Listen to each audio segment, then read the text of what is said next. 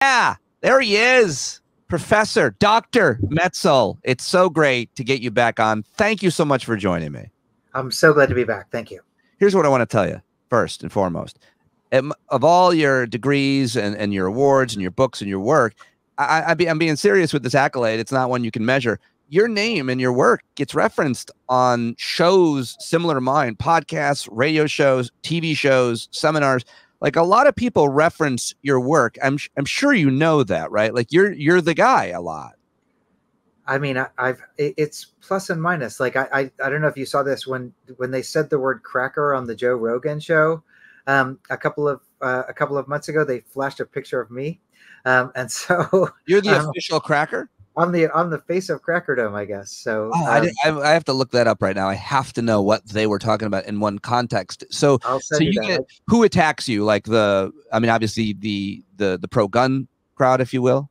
You know, it's funny for this book because I write a gun book. Yeah, it's kind of like when you're kind of doing what I do, it's just like, who's going to attack me today? So sure. But I mean, is it generally, right wing, white gun folk? I mean, you don't even want to generalize about who criticizes you. And I think it matters a little bit, I suppose. Well, it certainly matters. I mean, for this book, because I'm critiquing the left also in this book. Right. Yeah. So I've had a lot of critiques from the left from this book. Now that I've been critiqued by the left and the right, I can tell you that getting critiqued by the right sells a lot more books. And so when Dying of Whiteness came out, I was giving a book talk at a bookstore, Politics and Prose in DC. Oh yeah, that's the one. That means you're a big deal. And the thing is, the Nazis came. It was literally like 9 Nazis came and stormed the reading. They disrupted the reading. They had bullhorns and stuff. And then the book How was. How did you know they were Nazis? They all had the same haircut. They had the same khaki shorts. They stood in formation. And then I got a text from Richard Spencer a day later, making sure I correctly identified the group. And so they were not hiding it. I'll put it that way. And my dad's a Holocaust survivor. The Dying of Whiteness went to #2 on Amazon the day after that happened. I called my dad. I'm like, Dad, the Nazis finally gave us something back.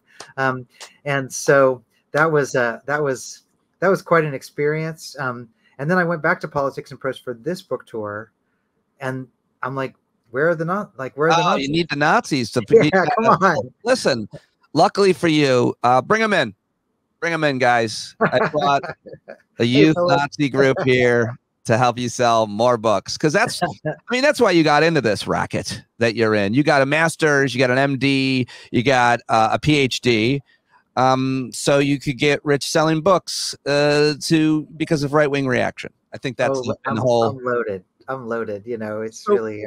I think the most interesting thing about you, and I think why people should reference you and your work, is because of that kind of hybrid background and because of the type of research that you do. When it comes to the gun issue, you have bought and sold a public health argument and solution for a long time. You're a public health expert. You know all of the arguments.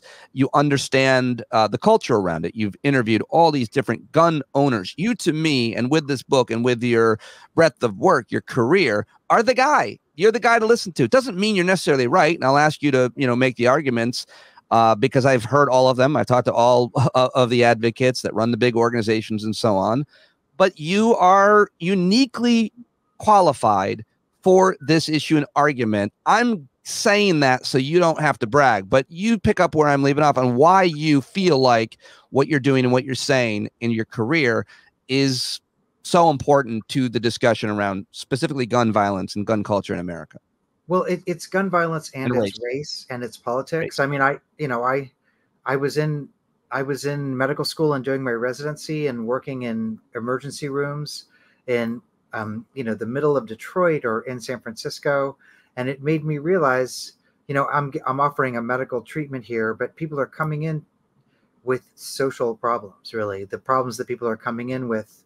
I'm wanting to treat people and help them, but I also realize that the things people are suffering from are incredibly upstream issues about racism or inequity or food deserts or gerrymandering, all these things really had real health implications. And so for me, I started as a doctor, and my career really has been saying, hey man, you know, I appreciate that I'm in a position here where I'm helping treat people with the tools I have, but I also recognize the tools I have are not enough, and doctors don't know how to fix those upstream issues, and so we need better alliances. And that's been really the frame of my entire career, and absolutely so with guns. I mean, the story of this book in part is about being put in a position of being an expert to have a prescription for the gun issue. Right. And on one hand, assuming that role because I want to help. On the other hand, the more I assume that role, recognizing that the tools at my disposal just were not anywhere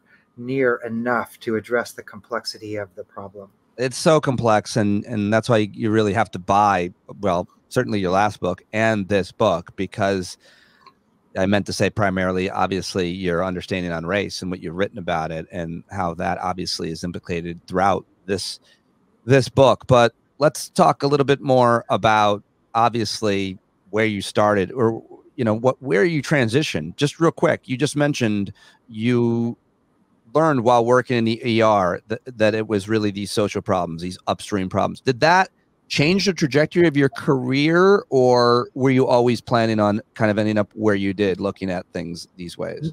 I mean, my brain always kind of worked like I'm this kind of person that, like, you're going to tell me there's an answer and I'm going to be like, okay, great. And what else? What's your answer leaving out? That's just kind of how I grew up. Sure, it's great. And so certainly I was predisposed to that.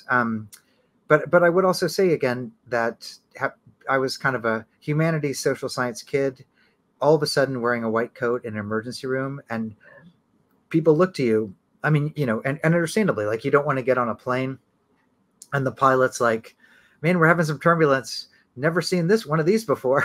We're all screwed, or something. Like, people look to you when you're wearing the white coat to have the answer. And I appreciate that, to say, hey, look, we've got this taken care of. Yeah. But also because I did grow up in a particular way. I grew up, in a family that knew the stakes of political violence. I grew up in Missouri, where there were tons of all different kinds of people around, and you could kind of see the history of segregation and anti-Semitism and all these things that I never was going to accept. Okay, the answer is penicillin. That just was never going to work for me. Mm-hmm. And so, I mean, I give the penicillin, don't get me wrong, you want the doctor who knows what to prescribe, but it was also like, okay, but what are the bigger issues that are causing this? So that's just kind of always how I've thought. And I didn't expect to bring that to guns, but boy, with this project, it was so clear the deeper I got into this project that what I was espousing was not going to fix the problem. Yeah. Let's get into it, because everybody just has to read this book, including, I think, so many of the people that I interview and talk to on this show and that are showcased in national media, who are trying to fight gun violence, who are the most well-intentioned, very well thought out.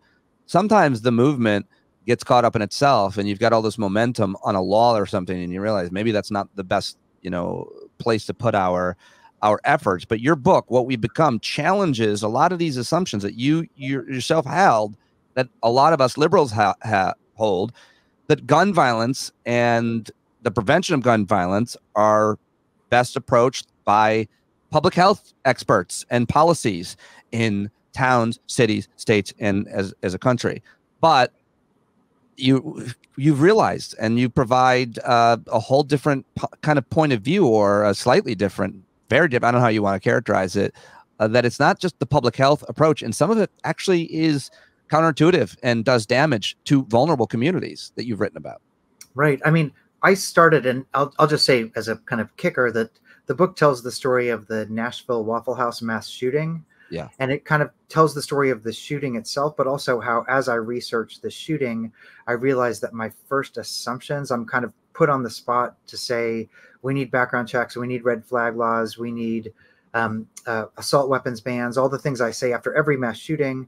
Public health is a gun violence emergency. I still really believe those things. I would love it if we lived in a country where we had those things. But 5 years of really unpacking this shooting and what went into it, and the before and after of the shooting, made me really question the things that I was advocating for, which was, I have to be honest, incredibly difficult process. And if I had to summarize what the argument is in a nutshell, please do. It's that, basically there's an assumption if you come up through the world I come up through, which is the medical public health intervening into social issues kind of world, which is, here's this thing we did against cigarettes. Here's this thing we did against drunk drivers or cars without seatbelts or housing with asbestos in it, which is we have a playbook, which is first we do the research to show that something is that a product is causing bad health effects, injuries and deaths and sickness and stuff like that. And then the second stage is that we then devise policies, and we test those policies to say that our policy interventions can improve and save lives. And then the third part is not only do we try to mandate those policies by working with government, but we also use that as a kind of club to bring industry to its knees, to say there's going to be a class action suit against tobacco because look, we've got all these evidence that shows that secondhand smoke, causes things. And that worked against tobacco, right? People walk into a restaurant now, and if you smell secondhand smoke, you immediately think, man, that's bad for me. Put out your cigarette. If somebody gets in your car and they don't put on their seatbelt, you're like, dude, put on your seatbelt or we're not going anywhere. Right. But it didn't work. It didn't work with guns. And I'm just open about that. Like, why didn't it work with guns? That's kind of the story of the book. And the reasons I come to, first, there are some very practical reasons, which is there are different histories of guns. Guns are regional, they're political, they're racial symbols, they have completely different meanings. And so it was never going to be a place where white researchers or liberal researchers from New York and Los Angeles were going to devise policies that were going to tell red state Americans what to do with their guns. That was never going to work. There's also a financial issue, which is that gun manufacturers are not, they're protected from liability in a different way than cigarettes are. But I think the two biggest ones, number one is we didn't convince red state America that guns were health risks the way we did with cigarettes and asbestos and stuff. You didn't convince the average red state person that their gun was not, they saw it as protection. They didn't see it like a secondhand smoke or something. So we did not make that argument in a way that was convincing to people. So that's part of it. But the other part is what we were up against wasn't a health argument, because the other side was using guns to seat judges and take control and overturn the Supreme Court. It's so clear from the materials I talk about in the book that a health argument was not the right counter. It wasn't the right counter to an adversary that was trying to take control of the country. We needed a power strategy. We needed a judge strategy, and health was never going to get us there. Now, I realize that's a ton coming out of my mouth, but I will just say that those are the main points. Yeah, and well done and super important, all of it. And again, this is one of those interviews where I'm like, just read the book. You got to read it. You got to read the whole book, because no way to do an interview to get to all the important points that are made here that are debunked, especially from, again, your point of view, being in doing what you've been doing your entire career. But let me just take that to the next logical conclusion. What are the arguments that convince red state America that we can, I don't know, reduce gun violence? How do we, I don't even know exactly what the argument should be made, because it's not going to be, you can't have guns. It's not going to be, we're going to take the guns you do have. And it seems like it's not only even going to be those things that even those red state Americans agree to overwhelmingly in polling, like background checks and red flag laws and so on. So what do you think works? You've interviewed these people. Talk a little bit about what you learned. Well, for the book, I interviewed hundreds of gun owners and politicians and other people, and gun owners are certainly not one monolithic group. Right. So I will tell you, not to be a super downer. I mean, it's a downer, but even the way you ask the question is never going to work. And that's because it's because the frame we put around it. In other words, your question, which was my question when I started this project, was, can't we get red state gun owners to see that what they're doing is hurting people? That can't we come to common cause? I want all those things to happen. I urgently want there to be gun safety reform. I don't back away from supporting any of the policies I ever did, But even asking the question that way is just not ever going to work. It's always going to be a protest petition, because if the goal is talking red state gun owners into seeing the health risks of their guns, that doesn't see the bigger issue, which is at play. Which the bigger issue at play is that the politics around guns aims to control the judiciary and overturn gun laws in places like New York. We saw this, for example, with the Bruin decision that was from 2022, Yep. that the goal is to actually overturn. They're coming for New York. They're coming for Los Angeles. And so talking red state gun owners into finding common cause is not the right response to an agenda. That's the right response is, how can we get judges in place to keep New York gun laws and Los Angeles gun laws? How can we mobilize to protect the judiciary so that blue states can continue to have gun laws? So for me, it's kind of like, that question might sound like really far-fetched, but that was what the Federalist Society thought 50 years ago. Yeah, they absolutely, that's what they did, and that's why we are in this situation. I think you're diagnosing the legal problem. I mean, I don't think many people would argue about how we got here. But I interrupted you to the point of the right question, I guess. Well, in other words, using a health framework doesn't make you see that we're not facing just a health problem. We're facing a catastrophic, urgent legal and judiciary problem. Yeah. And so part of the issue is, if you use the public health frame, which is we want to reduce gun injuries and deaths, which I certainly do, you're going to focus on places where there are the most gun injuries and death. But it didn't give us, we have no theory of power in a way. We have no theory of how are we going to stop what's happening. I mean, as we speak, the Supreme Court is likely about to rule that they're going to legalize bump stocks, for example. They overturned 100-year-old New York gun laws. And in every one of these cases, people went into the Supreme Court and said, hey, look, here's all the health data, that this is a really, can I swear on this show? Yes, this is a really bad idea. I'll just say bad. But health arguments didn't carry the day because their agenda was not health. Their agenda was power. And so we've tried to refute a power agenda with a health agenda. And it just, honestly, I want all these things. I want mobilization. I want all these things. But the question we should be asking is, right now, how can we protect New York? How can we protect Los Angeles? How can we have judges who are on courts across the country that are going to stand up for common sense safety reforms? It's not about convincing individual gun owners. That is an important part of it. But for me, it's how can we broaden our coalitions so that more people feel like they're under the umbrella of gun safety, so that we can have an agenda that is going to stop what I feel like is coming down the pike right now. What specifically is your conversation with the anti-gun violence, the gun control organizations? I talk to all of them, but the young people involved in, say, March for Our Lives, or the moms at Moms Demand, or my friends at Brady, or Guns Down. What? Excellent. Yeah. Should they fold up their shops and put it all into getting the right judges on the courts? Absolutely not. No. What they're doing is building coalition. I mean, I don't think it's like so at odds, and I don't think like, oh my God, I'm so smart, I realized this thing. I'll tell you where I find optimism. There are a couple things. I mean, first of all, like what David Hogg is doing right now, building an organization that uses the rhetoric of guns to intervene into all these other issues. In other words, like, they're running people for school board, for city treasurer, for election board. In other words, the NRA kind of got its power by running these grassroots organizations that used the kind of Trojan horse of guns to then control all of these levers of local and state power. And I think that David is onto something.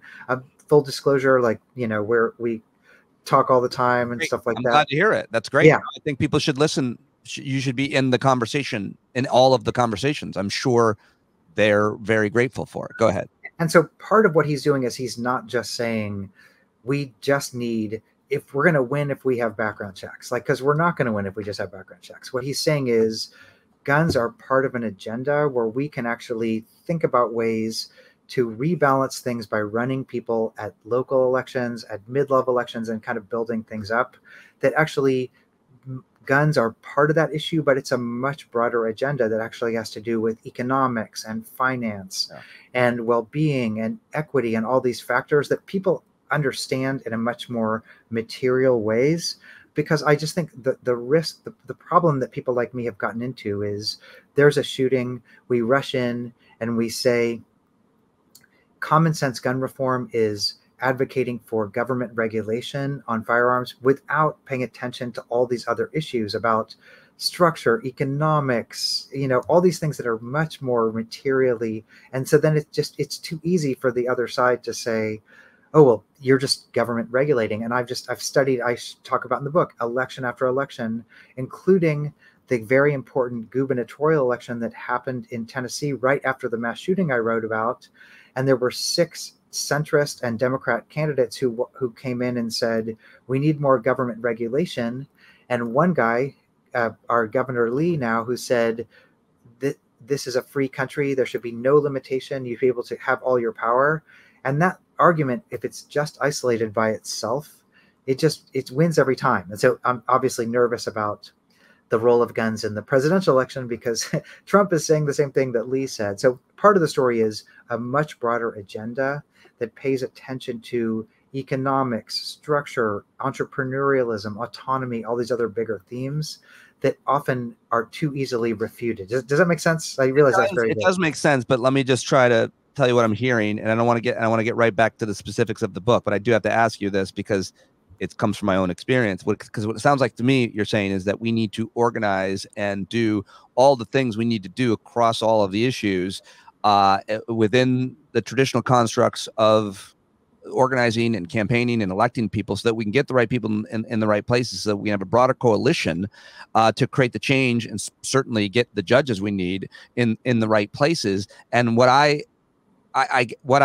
struggle with is that, you may not know this, you probably don't know this, but I'm boots on the ground in my town, is specifically with the school board fight.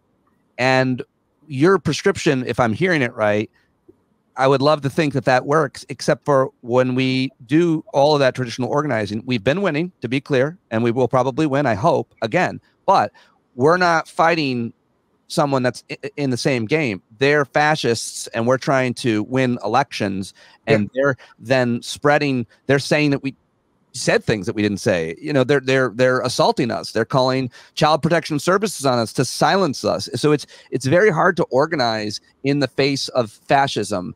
And I'm not being hyperbolic. That's exactly what's happening in my town. I've been very effective, and they've been very effective at trying to silence me. It's been brutal. I don't doubt that. And let me just say, first of all, thank you. I mean, we need 1 million of you doing that. I do it for the thanks. I would like you to tussle my hair. Thank you. Yeah, if you tussle me back. But that was a moment we just had. But man, just in case anybody listening doesn't realize, we're 2 white bald guys. Go ahead, though. But the point, the answer to the question, I appreciate your. So I guess there are 3 parts of how I would answer that. First of all, is to again just have I've been co-director of a gun safety organization in Tennessee for the past 15 years called the Safe Tennessee Project. And so on the ground, it's exhausting. It's exhausting. And especially when you're up against the kind of things we're up against in Tennessee, the same thing. I mean, we're trying to mobilize for all these things, and it's almost surreal. I mean, it's definitely not democratic. And people who keep fighting in the face of that, we need more of that. And so it's hard to fight people who have guns. Yeah. And about their guns. You're very, very afraid that they're going to kill you or someone worse, for me and for you, someone that you care about. Like, I don't know, I kind of let them kill me. I'll be proud that I did what I did, whatever. I want to be purposeful, but God forbid they do something to your family. And it's a horrible, scary thing. And it discourages all of us who want to see change, many of us, from getting involved. That's what you're saying. And so in a way, like I hope is clear in the book, I'm incredibly supportive and respectful of that work. I'm not trying to say, oh my God, what you guys are doing is wrong in any way, shape, or form. Yep. And I cannot say enough how important the 24 election is. Like, I'm for whatever works for the 24 election right now. So I'm not trying, because if Trump has 4 more years of even appointing judges, if he does nothing else but appoint judges for 4 more years, it'll set us back another 300 years. And so he's just said today he's going to appoint Hitler's ghost if elected. Yeah, no, it feels that way. To a lifetime appointment, yeah. which is so the judiciary part, which again is part of what I argue we haven't paid attention. But what I'm trying to do in the book, I tell the 50-year history of the gun safety movement. Yes. Just to explain how we got here. It's not to say, oh my God, you're wrong, or I have some secret formula like the toy in the box. No, it's an important history lesson about, as you call it, the gun safety movement. Yeah, which starts, with Brady or before. So for me, it Reagan's assassin. Where I tell the story of the book. So I guess let me just say these 3 points. The second is like 24. Do whatever we can for 24 because it's so vital to mobilize. Our networks are so important right now. I mean, they could not be more important.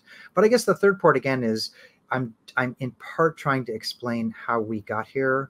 I'm in part in the book, I'm just trying to explain how we got here because I think that that understanding is very important. And so after 24, if there is some new gun agenda that comes out of the work I'm doing and other people are doing, it's not just going to be we want background checks and red flag laws and assault weapons bans. What I advocate for in the end of the book, and then we can go back to earlier, but what I advocate for is an agenda that's much more structural, that looks at a different way of looking at crime, for example, is what I talk about. I talk about what I call gun safety entrepreneurialism that ties gun safety much more to capitalism in a particular way. I talk about different models of what I call kind of structural approaches to gun safety that really advocate for safety in public spaces. It's not about government regulation. It's about investment in public space and generalizing lessons we've learned in distressed areas, generalizing those to economic betterment other places. So my solution ultimately is one where we're pushed less into a corner of advocating for this one policy is going to do that, and much more into bigger structural solutions that have economic implications. Again, that's a lot of academic words, but I just want to highlight like where I'm going, which is not to say that people at the incredible people at Brady's and Moms and all that are wrong. But I do think that for me, winning is a bigger. I understand it so intimately. Okay. Yeah, I fully agree. And everything you want to do hinges upon who wins the presidential election. Really. Yeah. What I'm also hearing. Let me get back to the book and a specific question. I learned so much from reading this and researching it and listening to your other interviews that you've been doing. And I'm so glad that you've been doing so many. And I hope that you continue to. And this book gets all the attention it deserves. Everybody should be sharing what we're learning and links to buying it. But specifically, it's really been interesting to see the way that the gun manufacturers, the gun sellers have strategized and started selling more guns to black folks. And then as a result, using that to sell more guns to white folks. Now, I'm sure, as you mentioned, more Jewish people buying guns. They always win at sales using strategies that are sometimes competing against each other. Tell us what has happened since, say, George Floyd or wherever, how far back you want to go.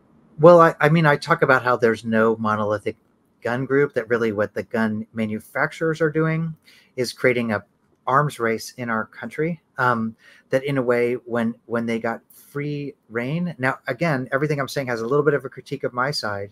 And part of the critique of my side is that we focused, understandably, after what's called the Dickey Amendment in the 90s, a research ban, we focused almost entirely on gun injuries and deaths.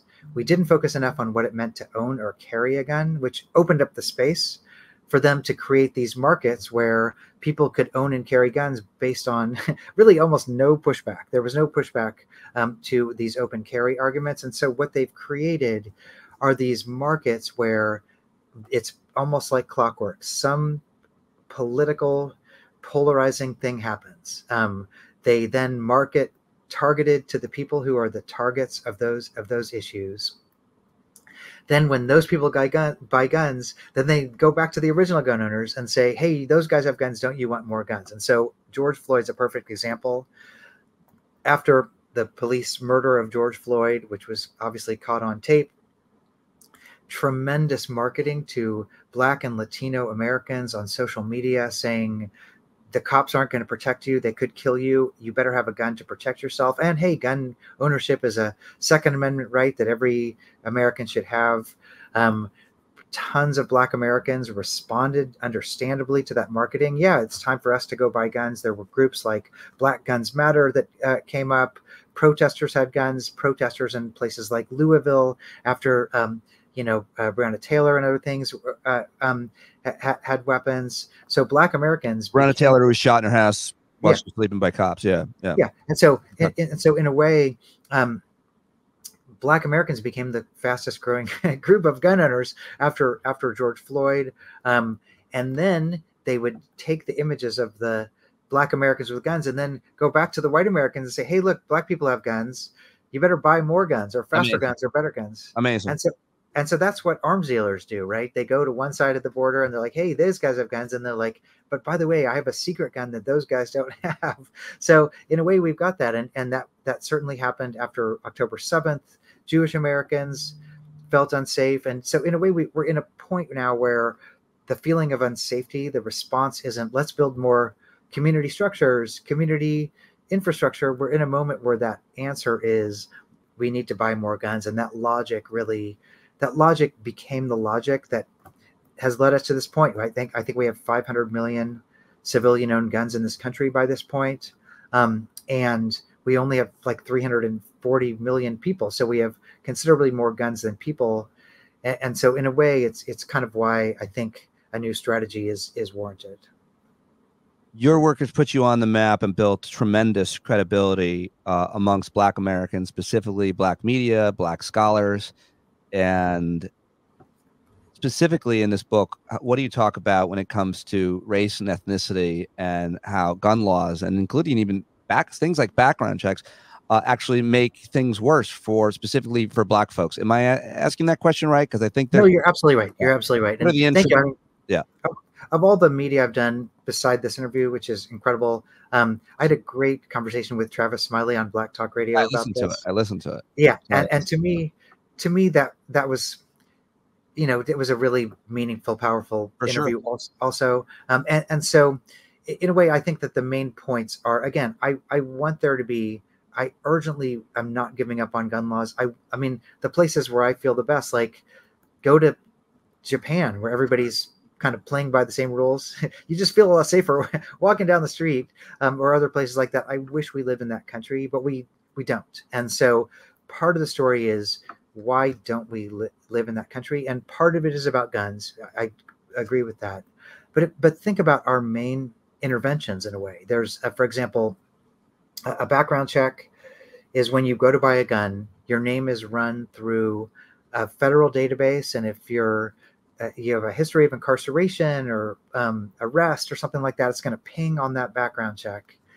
And then you're kind of like, oh, should this person have a gun? A red flag law, which is something I totally support also, is that if you're exhibiting behavior that's concerning to the people around you, generally you're going to call a police officer or a safety officer who's empowered to come into your house, do a safety check on your relative, who's then going to bring you in front of a judge to see if you're going to temporarily lose your firearms. And so who among the people is going to ping more on a federal background check? People who are incarcerated more. Who is going to be more wary of having a cop come into their house to do a welfare check on their relative? It turns out what I found was Black Americans were really not resonating really well with this idea of getting pinged more or having cops come into their house. And so they were then going to what are quote unquote called illegal markets, where you don't have to put up with any of that stuff. You can just go buy a gun or do what's called a straw purchase. And so in a way, this idea that, oh, the bad guys are getting the guns through illegal guns, what I found it was also the policies that we had kind of been promoting over the years, which were primarily aimed at legal gun owners or keeping suburbs safe, but they didn't really make sense. That's why I said before we need broader coalitions. Part of the broader coalition is we didn't for decades. We're doing a better job now, but for decades we advocated positions that were disproportionate in who was being targeted. Now we've figured this out more recently, but I would say that part of my critique in the book is talking to Black gun owners. They're like, I don't want cops coming into my house. I don't want to have to do this federal thing. So it's not just conservative white guys who are like anti-gun control. It was also the policies that we were focusing on, which for understandable reasons were crafted after mass shootings to say we don't want more mass shootings. But for too long, and that's part of the history I tell, we didn't tell the racial history of how that was going to lead to disproportionate surveillance for communities that were already being surveilled. And that's why when we needed a broader coalition, we found we didn't have one, and many Black Americans don't identify with many gun control policies. And there's a big movement, and it's got a lot of different leaders. I mean, I got a lot of Black listeners who talk about this issue I've learned from, who are gun owners and who are advocating for others to own guns. I mean, I hear from them a lot, and I'm here to listen. You know, I mean, well, and let me say that I just think it's just important for us to take ownership of why that is the case, which is we made assumptions that were based on preventing mass shootings or on white gun owners in the South that had disproportionate effects. So part of the book is like, I just think it's important to recognize why everybody's just not jumping on that bandwagon. And it has to do with like the bad NRA, which is true, but it's also because the policies that I've been advocating for, this was kind of what I recognized. And again, the book is about a Black victim mass shooting. And so this was the story that came out of the sources for me. The Memphis or the Waffle House in Nashville, Tennessee shooting. Guy, I don't really say their names on the shooter's name, but people can. I do. Yeah, go ahead. You say it. And so you must think it's okay. Well, I think I'm a scholar of race, and in the book, I tell the story. The main arc of the book is about a mass shooting that happened in 2018, where a naked white man went into a Waffle House in the Black part of town and shot 8 young adults of color. And so I say his name because I tell his history. His name is Travis Reinking.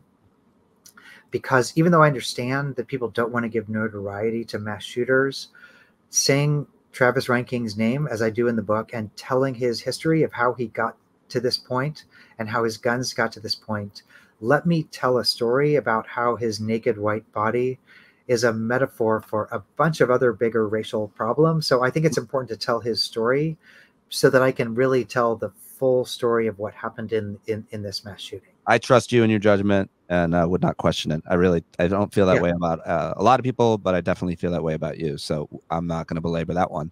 But just where time is almost up here, and I feel like I knew I was going to feel this way, where I didn't do a good enough job getting to all the stuff, because there's just so much important in the way that you write it, and the arc of it all is got to be read in full context. But I guess maybe at the end here, I mean, you already talked a little bit about, diagnosed the problem and offered some solutions to some extent, but maybe just another thing that you've changed your mind about.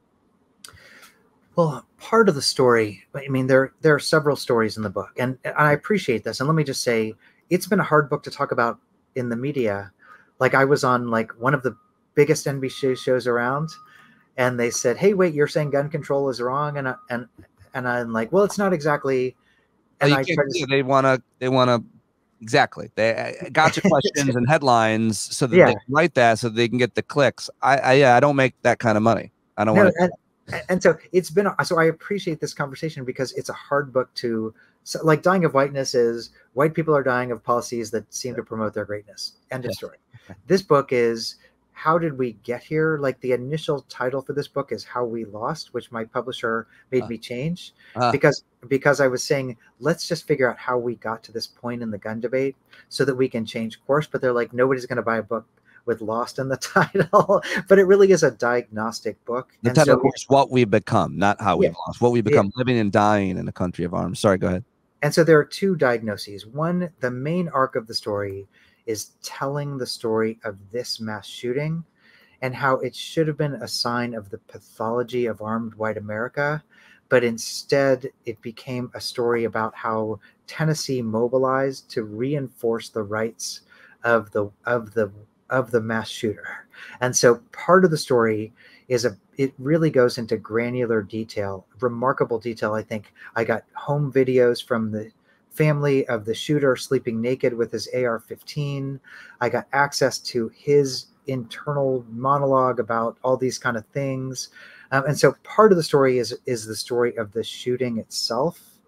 And then the other part of it is thinking in the bigger gun context about what we could have done different. And so in a way, I hope people read it to see where I'm coming from through the story of this shooting. But then the other thing that I changed my mind about was, this is very nitty gritty, but there's, I think, something called the Dickey Amendment. And it was basically, we blocked 40 years of gun research we blocked. And so I'm trying to also reread the effects. Well, hold on a second. We didn't like the just to be more clear. Sorry, forgive me, scholar. No, please. But we blocked 40 years of research. There's always been this fight that we can research anything that kills people and find out why it's killing people and offer solutions and treatments and medicines and so on, therapies. In this case, the guns are killing a lot of people, but the gun rights, the pro-gun lobby prevented government from doing academic and other medical research on the issue, so we could never properly diagnose it. That was an act. That's what you're talking about with the Dickey Amendment. And when you say they blocked research, that's the fight. The fight started in the mid 1990s when there was a rider added to the federal budget, basically in Congress, that said that no money can be used to research gun safety. And so we had 40 years of no big grants about how we can research gun safety. And the standard narrative that I've assumed for my entire career is we just needed the federal funds to be able to then research gun death the way we research cigarettes and cardiovascular disease and liver and lung disease, all these things, and then we can come up with safety. But what I didn't realize until I researched and wrote this book is that in the 40 years where we couldn't do this, there was a divide that happened where all the gun research that was still being happened was happening largely in liberal places. So in New York, at Harvard, at UCLA, liberals were doing the gun safety research. And they were kind of assuming this idea that therefore when the funding block gets overturned, we can just go down to red state America and impose these policies. But it almost made it too easy for red state America, because they basically liberal gun research was coded as a bunch of liberals coming to tell us what to do. And it made it too easy for the NRA to then say, liberals are trying to tell you what to do with this deep thing. We didn't research what would it mean to convince people in red state America to do the things we're prescribing, which we did do in cigarettes, we did do in cars, but we just didn't do it in guns. So we didn't know what it takes to motivate people in red state America. And so it just made it too easy for the NRA to say, this is a bunch of liberals trying to take away your guns, because that's the way it played out. We didn't have enough people in red state gun for structural reasons on our side in a way. And so it just created this red-blue divide that made it too easy for people like Trump to say liberals are coming to take away your guns. And until we try to work against that divide, we're kind of behind the eight ball. Does that make sense? Yes. How do we work against that divide? I mean, you're talking about, I feel like you're still talking about judges, and I feel like you're also specifically talking about the Supreme Court. So, because I'm certainly talking about the Supreme Court, but in the end of the book, I do have like a 10-part plan for cities and towns and communities to use the rhetoric of gun safety, not through government mandates, to create economic and structural factors. So I do get into this quite a bit in the end of the book. I should just read that whole page. Should let you go. Not one page. That whole section of the book. I'm literally looking for the page right now. So I'll let you go, and then I guess if there's time again, when I'm done with the book, I mean, I would at this point, you've convinced me so much that your view at least needs to be heard by everybody and debated. If not, it's right. I lean with you're right, and I have always felt that way about your work. But I mean, I think every chapter needs to be interrogated and shared. I mean, this needs to be. Can I say one more thing about this? I know we're out of time. And no, I'm not the one with. I have literally. I was going to go take. You said sleep with a gun. I nap with a Dyson vacuum. I'm looking at her. I'm looking at her right now. The only thing I have is that nap. So you take as much time as you want, and then well, let me say just two things that might make this a little more concrete, because it feels so abstract. I get that, but part of the issue is we're in a situation now. Again, we need to win the next election, so let's do whatever we can. Yeah. But I feel like we're in a situation now where we define common sense gun owners as people who are willing to play by our rules of they're not. Yeah. And so that defines the few gun owners who are willing to convert to our side. But that doesn't talk to the vast majority of gun owners in places like Tennessee, where I am. And so part of what I'm saying is common sense isn't just a gun owner who's willing to accept the rules that I think are important for public health. So I just think we need to, part of what I argue is we need to interrogate safety. I learned this in all my interviews when I would tell people, gosh, here's a shooting. Are you willing to like accept background checks? And they're like, why don't you instead ask me what I think needs to be done to make people safe and stuff like that? So I started understanding their point of view a lot more, which wasn't about that. So part of the issue is just there are assumptions embedded in our viewpoint that I'm just trying to interrogate, not to say we need to change, not to critique the people who are doing incredible work. It's just more for me, like, it just made me think we need to change course in particular ways after we win the election. Well, the most important question I did script and have was, I mean, you have an MD and you also are a sociologist. I mean, you understand mental health. You've written books about it. And the most important question, one of the most important questions you take on in the book is how much of the issue of gun violence is mental health, because it does seem like an issue where there's, quote, bipartisan support, where people think it's a common sense place to focus. I always argue, even if it is the solution and conservatives agree, they won't pay for it. But you actually argue that it's really like way down the list somehow. And well, I mean, use data as always. Yeah. No, and again, let me just say, the book is just so people can rethink what they thought they knew. Sure. And then think about, what are the things we take for granted, and how does rethinking what we take for granted, how might that help us begin a conversation about how to dig out from this nationwide problem, but also how to protect places that still have gun laws in place, which is ultimately my goal here. Right. And so part of it is not falling for the bait of the mental illness trap, which is, I hope people, there are 3 chapters about mental illness in the book. I hope people by the end of those 3 chapters, they recognize that mental illness is a non sequitur a lot of times. Is there any controversy in the mental health expert community about this? Well, I mean, people with mental illness are much more likely to be victims of violence than perpetrators of violence. Hurt themselves. Most gun death has nothing to do with mental illness, has to do with 50 other factors, and there's nothing. So I certainly agree that many mass shooters, including the guy I write about in the book, Travis Reinking, was incredibly psychotic. But ultimately, the reason he was able to commit this mass shooting had much more to do with the fact that he was white, that he lived in a state where it was easy for him to get guns, that he kept getting his guns back. All these other factors were much more linked to the shooting than was his mental illness. And so I'm happy to address mental illness, but we should also address the 150 other things that went into the shooting. And so for me, it's like when we isolate it, it ends up leading us down the wrong path. And the wrong path is often followed in this issue because of the just crazy spectacle of mass shootings and the way that they get covered. But if you look at statistics, cold and hard, of who dies of gun violence, a huge percentage, is suicide. So if what you're saying is true, do we not talk about suicide as being a mental health issue? And if most people that are dying of gun violence are killing themselves, how come that's not a big part of the discussion, mental health? Well, was that an ignorant and stupid question? No, not at all. Most gun suicide is not linked to a lifelong history of depression. It's not like Sylvia Plath, who went to a psychiatrist 5,000 times. The bell jar made me mentally ill. Oh, I hated that. Like, most gun suicide is an access issue. The standard gun suicide story is got drunk, got fired, found out your wife is having an affair with the neighbor. There was a gun there.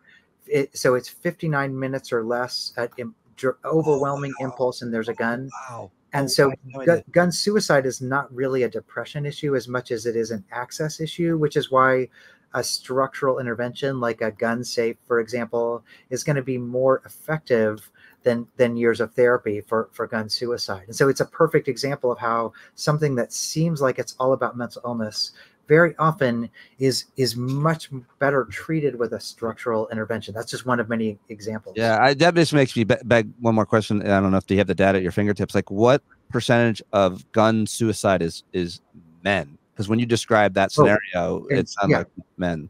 No, it's like 80% men, over 80% men. But again, it's linked to having a gun. The more people who have guns around in moments of crisis, the more those numbers will even out. And so when more everybody used to think like, oh, Black Americans are safe from gun suicide. They supported gun control for a long time. Women were not gun owners the way men were. The more gun ownership becomes an everybody thing, I guarantee you the more this will even out. It's if you're having an overwhelming crisis and there's a gun available in an hour or less. And so it's incredibly, incredibly structural, but it's important to note, and it's good to talk about this because 2/3 of gun death is gun suicide. And so I don't feel, I think I had suicidal ideation where you want to die or something it's called. When I lost my job, it was really horrible. And in corporate media, the greatest job, everything's going great. And I didn't have a lot of resilience in my life. And I think a lot about how I wanted to die at different periods. I didn't want to kill myself, but I did say one time out loud, like in an interview, if I had a bottle of whiskey and a gun on certain days or nights, it would have not been, I don't think I would have done it, but like, I know that people do. And there's data that says, and I think you could probably cite it simply, that if you give people a day, a lot changes and you're sober and there's no whiskey and you didn't have access. You weren't able to buy that gun. But the fact that you can just go get the gun right now at a sporting goods store in this moment of your depression and you're drunk or whatever, boom. Yeah. So, perfect example. Stand up.